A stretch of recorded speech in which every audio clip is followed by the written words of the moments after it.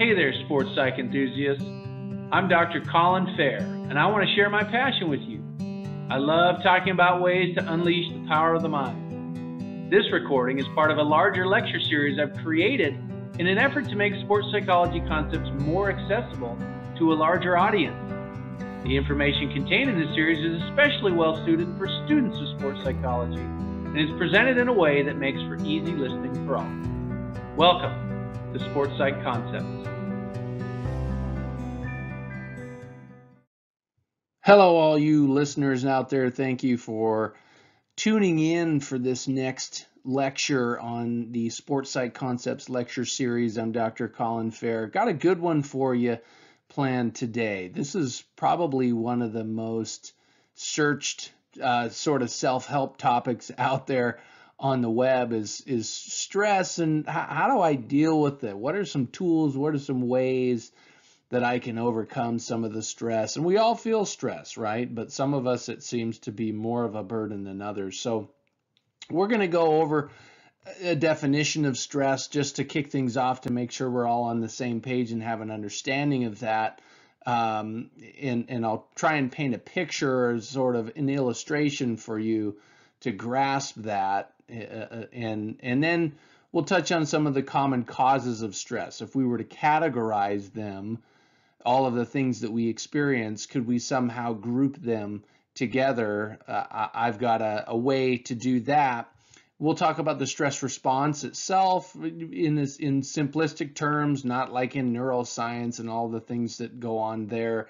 There's other recordings out there that can go over that stuff for you, but definitely want to touch on the relationship between stress and performance, because there is something there. And stress, we have different terms for it. It's related to anxiety. It's related to arousal or activation, the sort of energy that we feel that comes with that. So we'll touch on some of those things. So well, along with that, some theories of the stress performance relationship, like how do we explain what that is? Because there's some different ideas out there, some better than others, some that are dated, some that might make sense in certain situations, maybe not in other ones. And then, of course, we've got to discuss some strategies for how to manage stress, because that's really the juicy stuff. That's what people want to learn more about. And of course, we've got to do some groundwork, lay some groundwork before we get to that point, because that can help us have an understanding for how to better manage it if we know those things. So with that introduction, let's jump into the content.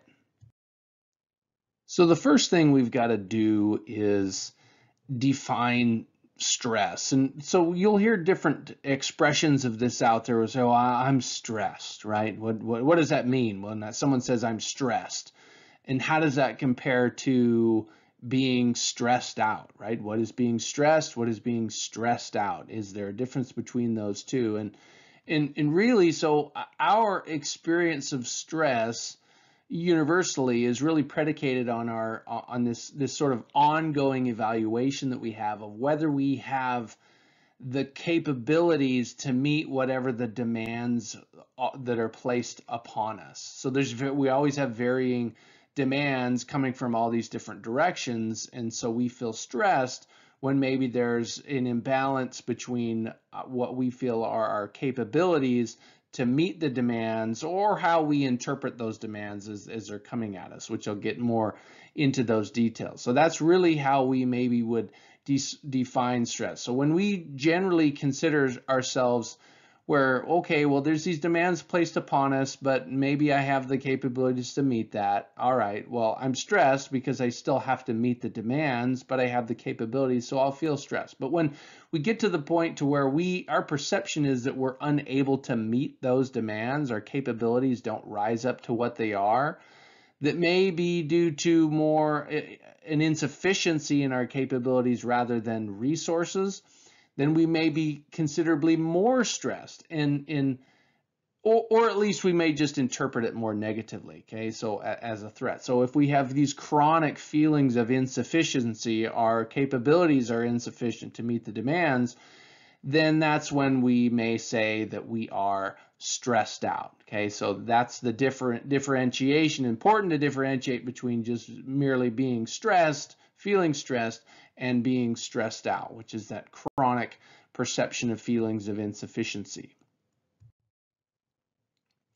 So to illustrate this for you, if you had capabilities and demands placed on a balance or with a fulcrum in the middle, right? So if the demands weigh more than the capabilities, we perceive the situation as being threatening, right? Then we're gonna view that situation as, well, we're gonna interpret what we feel or experience as high stress, right? I'm high stress if my capabilities don't weigh as much as what the demands are. There's way more demand placed on me than what I feel like I'm capable of.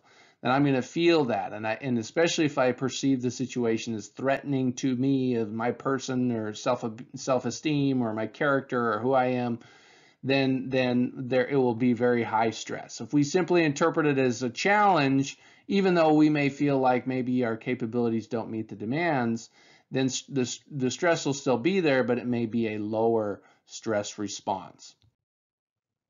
Now, alternatively, if our capabilities weigh more than the demands, then we're simply just going to be bored, right? It's like with this, we're not going to have much of a stress response. And usually, we have a stress response that's going to affect our behavior in a big way. We're going to either try and solve the problem, or we're going to try and help ourselves feel better. There's a couple of different ways that we cope with those experiences, right? You deal with the problem, it's a problem-focused coping strategy, or we deal with how we're feeling or the emotions. That's an emotion-focused coping strategy. Okay, so the demand itself and how we perceive the demand is really important, but if our capabilities exceed what the demands are, then we're not really going to feel stressed. We may just feel kind of bored or apathetic. Now, if there's a match, right? So if we're viewing the stress or the demands, we say that it's just as a challenge, right? So there's not going to be as much of a stress response, and we feel like our capabilities can meet the demands. Then there's going to be lower stress, or we might call it eustress, which is good stress, right? We need to have some level of stress in our lives to perform and to meet those demands, to meet expectations. So a lot of athletes do this, just a lot of people in general do this. Procrastination is an example. There's just not enough stress. If a due date or a deadline is too far out there for us, there's not enough stress right now to motivate me to behave, to complete the task. But then when I get closer down to crunch time, all right, I feel enough stress. Now that it's enough stress that I feel that I'm going to act and actually do something. So some of us kind of naturally use this eustress idea without really understanding what it is. Like, we need to have some level of stress to drive us to act. So what are some causes of stress? Of course, this would be a limitless list if we were going to go and write all these down and create bullet points and brainstorm all of that. It'd be completely individualized, but this is what I alluded to at the beginning. How might we categorize the causes of stress? If there was some way that we could lump them all together, and that's what I have for you, some general categories of the causes of stress. So the first would be intrapersonal stressors. Okay, so these are things that are just within us, that and how we live our lives, that are causes of stress. So personality may be a factor here. Some of us rate higher on trait anxiety, which is just a little bit more of an innate thing that we have as part of our personality, where some of us tend to be more chronic worriers. So all of us are stressed, but some of us seem to be more stressed than others, and stress more about things that others don't really stress out about. Okay, so it can be more of a trait thing for some of us.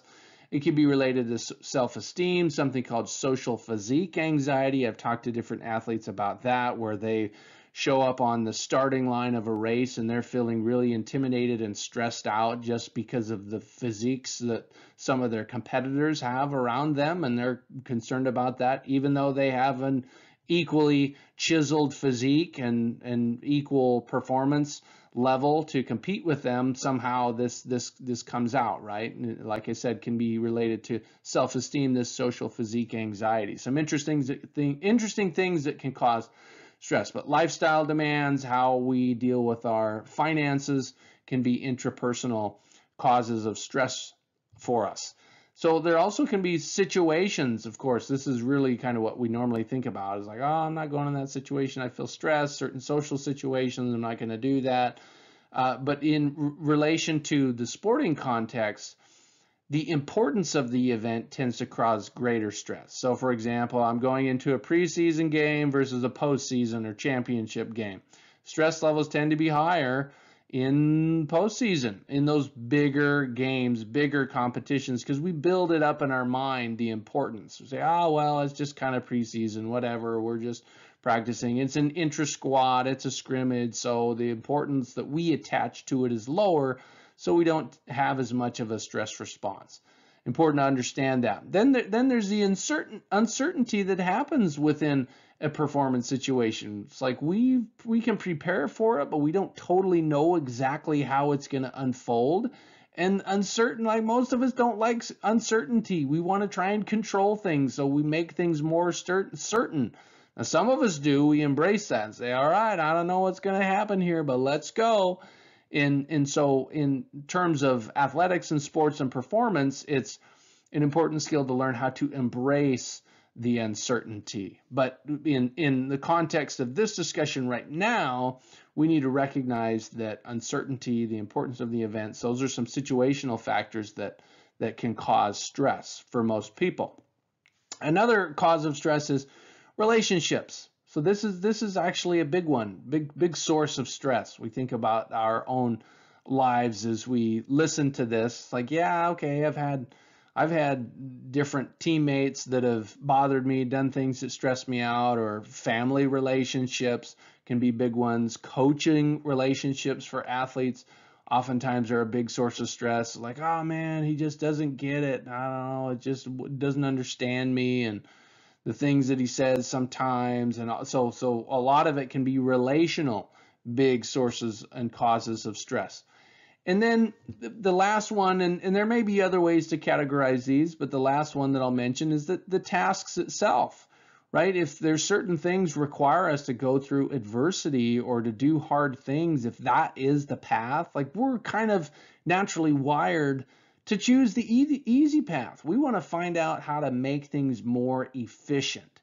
And so we're always trying to find solutions to these outcomes, or paths to these outcomes that are easier. We want the shortcuts.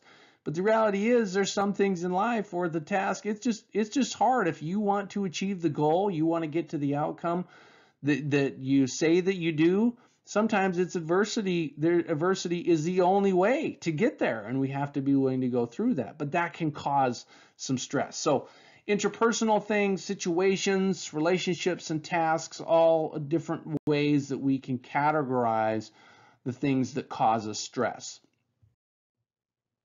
So the stress response we should touch on as well is, what is it that is going on in our body, and at least in a general sense. Like I said, I'm not going to get too far out in the weeds on this, but there's ways that we can classify this as well. So the first is, well, we have this cognitive response. Okay, what's going on with the thoughts inside our mind when we feel stressed? Is it this worry, like, oh no, I don't know if I can do this, negative expectations, or these performance apprehensions?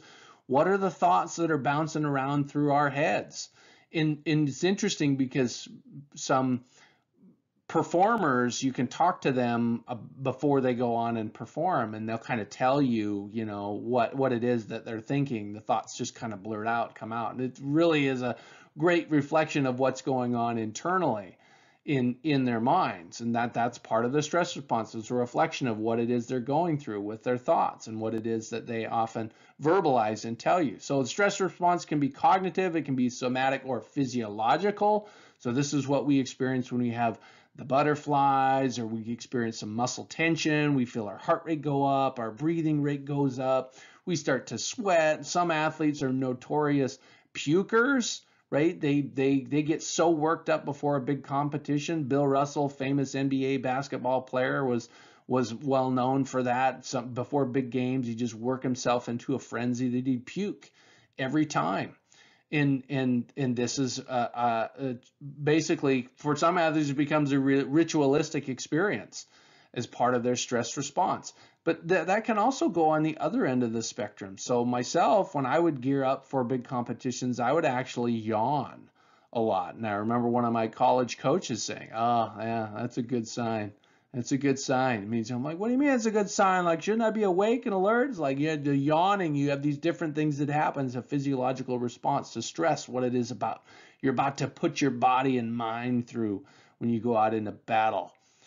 So they can be, stress response can be cognitive, somatic, or physiological, and of course it can be psychological or behavioral. So you see different things that people do. They may start pacing back and forth, or they're fidgeting, right? They talk more, they joke more, they talk less. Maybe they're more quiet, right? It's very interesting to see the behaviors that people fall into as part of their stress response. Like, whoa, what's going on here? Like you're feeling stress, or it could be some destructive behavior. People go and drugs and alcohol, right, to the max, to the extreme, as a way to deal with their stress. So that's a psychological response. And then we have emotional responses, of course, to round it out here, which is, these are just the emotions, the feelings that we have. It could be fear, right? It could be doubt. Generally negative emotions like that, and not always. It could be emotional response like excitement, right? Oh, I've got this nervous excitement, and a lot of that has to do with how we interpret the thoughts or the situation, and whether we have the capabilities to measure up to that. So those are the different ways we can classify our stress response. It can happen in your mind with your thoughts, your thinkings. It can happen in your body, somatically or physiologically. Of course, behavior is a reflection of that psychologically, and then our emotions, what we're experiencing. All different ways we can categorize our responses to stress.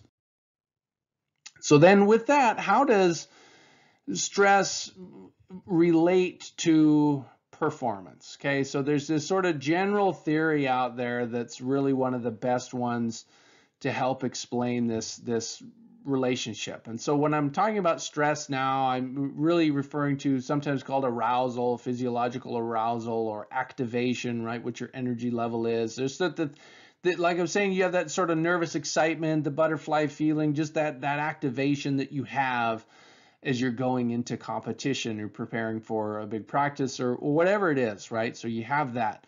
That's what I'm talking about here when I say arousal. So you have this classic theory. It's called the inverted U theory and the Yerkes-Dodson law. And basically it's the idea that the optimal arousal follows a sort of pattern. There's this middle ground of optimal arousal. So in terms of it enhancing performance. So if our arousal is too low, it's not going to enhance our performance. If our arousal is too high, it's not going to enhance our performance. There's some sweet spot in the middle. Okay, and the Yerkes-Dodson law is basically the idea that can vary depending on the task, the skill level of the person, right? So if I'm doing a 1 rep max on the deadlift, then the arousal level, optimal arousal level, will be different than if I am putting a golf ball from 4 feet away, right? So that's the idea. And if I'm a highly skilled athlete, maybe I can tolerate higher levels of arousal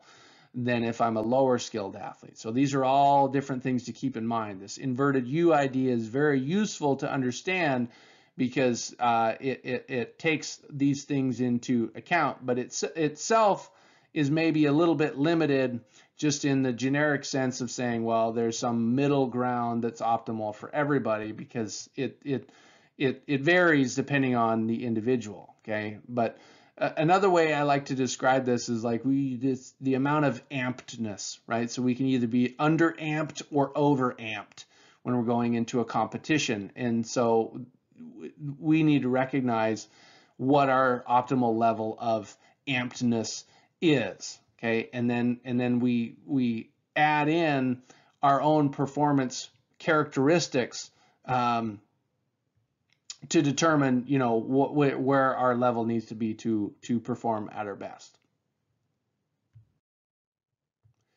So with that, we can transition to this idea of the individual zone of optimal functioning here, which basically it's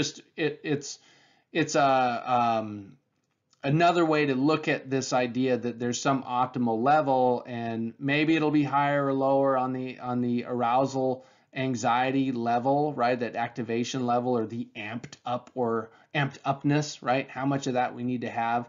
And it's linked with our emotional patterns, okay? So it can be functional or performance enhancing, or it can be dysfunctional or performance impairing, these different emotions that we have, okay? So if I'm motivated, I'm supercharged, or I'm confident, well, those are positive emotions that are going to enhance our performance. Or if I'm nervous or I'm angry, right, maybe those can actually still enhance performance, but we classify those as negative emotions.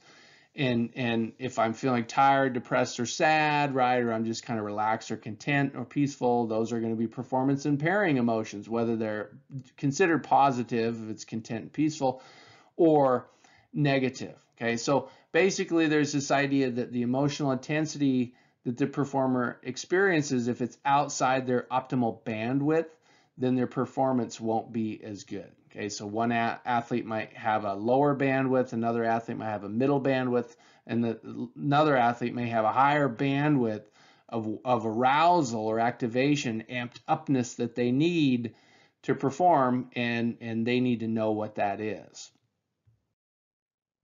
So some other theories to kind of explain this whole stress performance relationship that are prominent, that have been out there. A classic one that really is mostly outdated now is called the drive theory. It's not really supported, but it really kind of was foundational for some of these other theories. And basically the idea is that arousal and performance have this positive linear relationship. So as arousal activation continues to go up higher and higher, then performance also goes up. So there may be some situations where this makes sense. So I gave you the example again of a say an Olympic deadlifter, right? And it's like, yeah, get amped up as much as possible as you can for that 1 rep max. Like you need that. So maybe the drive theory applies in that situation, but it certainly isn't going to apply in fine motor skill events or activities. So limitations to the drive theory, but a good one to understand from a historical perspective. Then we have this multi-dimensional anxiety theory, which considers both the cognitive and somatic aspects of anxiety. So not just like what's going on and how we're thinking and the worry in our minds, but also what's happening physiologically in our body. Okay, and so there's the crux of this is that somatic anxiety, what we're feeling physically, that follows the inverted U idea. Okay, where, all right, what I'm experiencing, that activation level in my body, physical activation, there's going to be an optimal bandwidth. I can't be under activated and I don't want to be over activated. There's some sweet spot in the middle. But cognitive anxiety has a negative linear relationship with performance, right? So as cognitive anxiety goes up, then performance goes down. So we don't really want to have all this mental anxiety. It's okay if you have this somatic, physiological sort of activation that's there. You need that. But we don't want to have all of these worrying thoughts that are troubling in our minds to perform. Okay, so that's the multi-dimensional anxiety theory.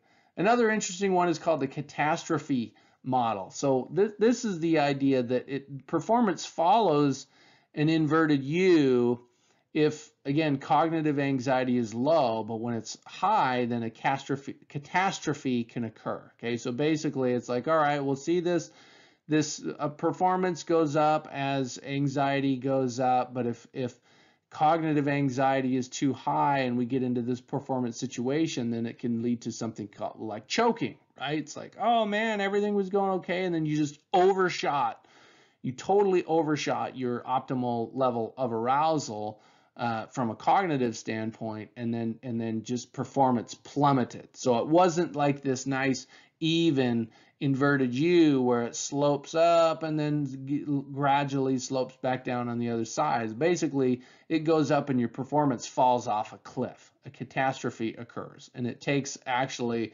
in order to regain the trajectory that we're on, we have to actually reduce our arousal level down to below what would be optimal and then bring it back up. So an interesting idea, some different approaches and techniques for that. Another one is called the directionality theory. This is one that I'm a big fan of. So basically the idea is that our interpretation of anxiety symptoms is what matters. So kind of puts that at the forefront. So if we view anxiety or interpret it as positive or a helpful thing, as it's being facilitative, right, then that's a good thing for us, right? We can experience that, but we interpret it as a good thing. It's like, all right, that's energy, use it. Or if we interpret it as negative and a detrimental thing is debilitative, then it's going to be that, because that's how we're interpreting it. So we need to look at both the intensity of the anxiety and the interpretation of the anxiety. Okay, so if we view anxiety as facilitative, then it's going to help our performance, of course, which is what we are going for. So why, just to get to the sort of mechanistic components here of, well, wow, so we got these theories to explain the relationship, but why does arousal or activation influence performance? So a few different ideas here as well. One is called the processing efficiency theory. So when a person is anxious, a proportion of their attentional capacity for whatever the task is that they're doing, it's filled with task irrelevant cognitive worry, right? So we have this idea that we only have so much mental space, and so we should be, and it's limited. So if for optimal performance, we need to be dedicating a large majority of that to the task that we're doing, but we're worrying about all these other things, what I'm going to have for dinner after, what am I going to say in my victory speech. Those things are going to reduce basically our working memory capacity, and it's going to impair our cognitive processing efficiency, right? And potentially performance. So that's the processing efficiency theory. Then we have the attentional control theory, which is built around the idea that anxiety, it influences efficiency, but it doesn't influence effectiveness quite the same. Okay, so which runs counter to some of the other ideas that I've mentioned so far, that in that high levels of cognitive anxiety, they're not inherently negative, right? So it can serve to motivate athletes if they use that, but it's at the expense of us using greater attentional resources. Okay, that's the idea. So it's like, all right, well, so processing efficiency theory, we only have so much capacity. This attentional control theory, it's like, well, it's not necessarily a bad thing to have these different thoughts going on. It's just we're kind of sacrificing some of our attentional resources when we do that. Then we have something called the conscious processing hypothesis, which this can help explain phenomena like choking and the yips, right? Some interesting things that happen out there. So a high anxious performer may start to overthink skills that they've already learned. So they should be in the automatic stage of learning and performing, right? They don't really have to think about it. It just goes out there and happens. They refine movements. They focus on the feeling. And then they start to overthink, and they go back to the cognitive stage, and it's all of a sudden it's like they're a beginner there. Things become disjointed, and everything's disrupted. Might look a little bit more robotic. Really not super fun to experience those things. Okay, and we also can have just generally the physiological effects. So tension or fatigue or coordination can be influenced when we get super activated or aroused. Like sometimes athletes will experience this where they get even a little bit shaky. They're so activated, they're so amped up, like, whoa, what's going on here, right? That can obviously affect your coordination and your skill.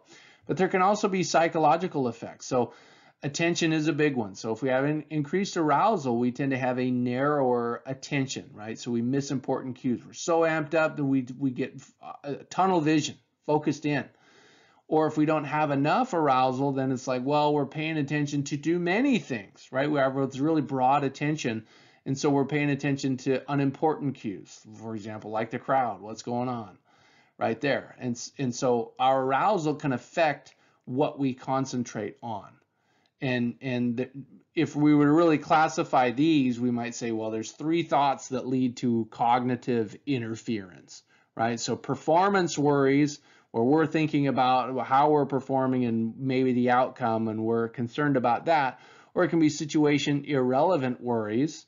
Okay, so like, oh man, how do my socks look, or do I look like a doofus in this uniform, or whatever, irrelevant to the situation. And then thoughts of escape. So this is a classic one. A lot of athletes go through this before a competition. Like, do I really want to go through this? Like, oh, what can I do? Can I fake an injury? All these, like, actually, we have those thoughts as we're going into performance because of the situation, especially when we interpret it as a high threat or evaluate it with high threat.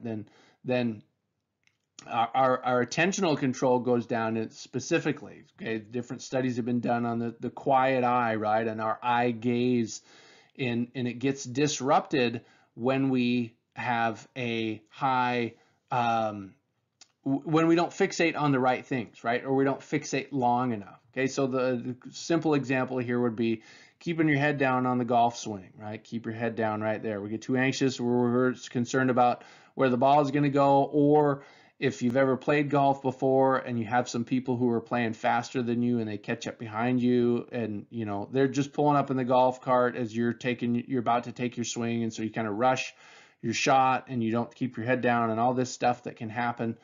Right, so that's an example of how attention and concentration can really be affected, and helps explain why arousal can influence performance in that particular regard.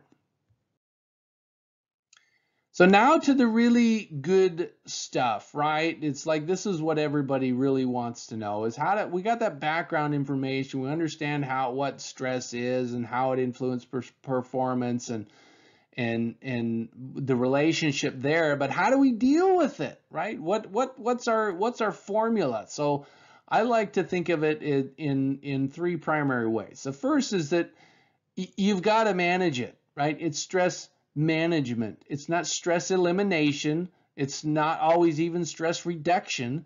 It's stress management. We must manage it. Okay, it can't just be allowed to kind of run rampant. So the question always is, all right, well, okay, that's pretty obvious, but how do we do it, right? How do we do it?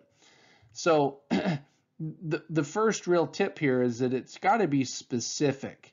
And it's got to be, what I mean by that, it's got to be specific to you or to the athlete as an individual. So I knew a world-class 800-meter middle distance track athlete, and this athlete was amazing, had all the different accolades, and she was about to be on the starting line of the World Championships, some big race at the highest level of the sport, and was super anxious, really nervous about it, and was trying to figure out a way to manage the stress that she was experiencing, to bring it down a little bit. And so she tried to think of something that would make her smile. So she's standing on the starting line of this big race, and she thinks of her husband in a recent experience where he bent over and blew out the back of his pants, right? Just tore his pants. Pants were a little too tight, and it made her smile. Like, that's what she thought about on the starting line of this big race on an elite stage. And so that's an example of something very, very specific to the individual that was helpful in managing the stress. Okay, but it also needs to be specific to the type of anxiety. So you can classify anxiety or stress, it's cognitive or it's somatic on either end of it, right? So if I'm having some negative thoughts that are cognitive, that are rolling through my mind, some self-talk could be in order. That would work for cognitive anxiety, right? But it also could be what you say to others as well, as what are the first few words out of your mouth. I think of this from when I was coaching athletes, and I ask them a general question, and the first few things they say is really, really indicative of what's going on in their mind. So we need to be specific to the type of stress or anxiety we're experiencing. So we address the thought part of it, but then if it's physiological or somatic, breathing is like the classic one, right? That's the go-to. Breathe all the way in, hold it, and then let it out slow, right? This idea of this, it's like this long drawn out sigh, right? You take a breath in, almost 2 breaths in, and then it's this slow drawn out exhale. It can be really, really powerful for getting some of that stress to melt away. Okay, and then we also need to target what it is we need, okay, in terms of specificity. So we need reduction techniques. We're trying to actually reduce the stress burden somewhat, to tone it down a little bit, turn it down a few notches. That's our way to managing it. Or we're restructuring it, right? How are we interpreting it? And we have to interpret it as facilitative. It's very, very important, okay? And is this energizing thing, basically. We need to reframe it to something that we can use. So I'd like to describe this as it's like solar energy, right? The situations in our personality, that's the sun that contributes to the anxiety stored in our solar cells, and we can store that energy or direct it toward what we want, right? So we have all of these different things that are contributing to the anxiety that's there. It's in the solar cells, and we've got it stored. So how do we use it? We direct that energy. We plug in these different things to it so we can use that. And things like self-talk or goal setting or imagery are some of the specific examples that a lot of athletes like to use. But most importantly, we have to interpret it as a facilitative thing. This is some energy that I want to figure out how to capture and then direct and use that so I can benefit from it. So a few other strategies that may be helpful out there to consider, and there's so many that really you could search the web and find a million different ways. That's why I mentioned it's like it's got to be specific to you. You can look at all these other things that other people use and maybe you'll try it, but you want to find something that's specific to you. But one good thing to try is planning and prep, right? I don't have to feel stressed because I've put in the planning, I've put in the preparation. So we can do that. We can seek advice from others. We can try and learn as part of our prep. We can gather info, right? And anticipate different things that'll happen. So I don't have to get stressed out because I've already kind of played it out in my mind with visualization or imagery, problem solving, or the 7 habits of highly effective people. Habit number 1 is be proactive, to take initiative, right? So exercising those things before we even find ourselves in that situation can be an extremely powerful tool. It's planning and preparation, or and maybe some sort of prevention to a certain extent, but not totally, right? Because it's not stress prevention, it's stress management. We're going to experience it, interpret it as going to be a positive thing, and plan and prepare for it. So then we should focus on what we can control. So this is especially important if there are a lot of things that happen to be out of our control. And this is a lot of us carry baggage. We get stressed out about things that we really don't have any control about, and we complain to others who don't have any control. They can't change our situation, but we like to go and complain to them. So it's like nothing's going to change. So is that like helping us, or what is it that's going on, right? We're not talking to the people who can do anything about it. And so it's better to save our breath on that and focus on things that we can do. It's why breathing and routines are really useful and why athletes like them so much. It's like, well, okay, I can't control the outcome or the uncertainty of this situation, but I can control my routine. That gives me something to do that I can focus on, so I don't have to spend all this time thinking about these other things that are stressing me out. So really an important thing. Then there's this embrace the suck idea, okay? And with this, essentially what this is something that goes around out there in sports psychology circles is to find joy in the suffering, essentially. So it's going to suck. There's certain aspects about it that are just going to be hard and going to be uncomfortable, and we're not really going to like those feelings of vulnerability that much. And learning how to lean into that and accept that and embrace that as a normal thing and interpret that as a normal thing and even as a good thing is one of the most fundamental tools out there. So this is a normal part of life right here. This is a normal part of my competition. Why do I need to get stressed out about it every time? Like, this is what we do this for, is to feel this. This is why people go ride roller coasters. It's like, oh man, I feel so vulnerable, exposed, and then like you live through it and it's cool. It's like, this is what we're here. We came for this feeling. This is why we're competing. It's why we're in competition, because you don't get this any other way. So learning to embrace that is an essential tool. And also connecting with your why can be a good one, right? It keeps us grounded. That's our anchor point. Why am I doing this? Why am I out here? I really do actually want to do this. At least I say that I do. So here I am. All right. This is why I'm here. That can be helpful. And then there's a lot of other different strategies out there. So progressive muscle relaxation, autogenic training, where we're kind of training our body to feel this warmth and heaviness. We're doing body scans. We target the specific areas we're experiencing, if it's mostly somatic anxiety or stress. You use meditation or hypnosis, something called stress inoculation training. It's like you're inoculating yourself to the stress. You're using imagery, self-talk, and relaxation in some personalized program. There's stress management training, okay, where a sports psych consultant can help athletes use imagery and use things like rehearsal. Okay, so there's a lot of different tools out there. Like I said, so many different things, but some of these foundational principles are essential for being able to deal with that stress. So with that, those are all the main things that I wanted to touch on today. So in review, we defined stress. We talked about some causes, those different common factors, the task, right, the situation. There's intrapersonal things, relational things. How does our body respond to stress? Whether it's cognitive, is it emotional, is it physiological, right? And what's the relationship between stress and performance? All of those different theories out there that try and explain that, and none of them are totally perfect in how they capture it, and so we consider all of them to have an overarching understanding, which helps dive into the mechanisms, like why does that even influence performance in the first place, right?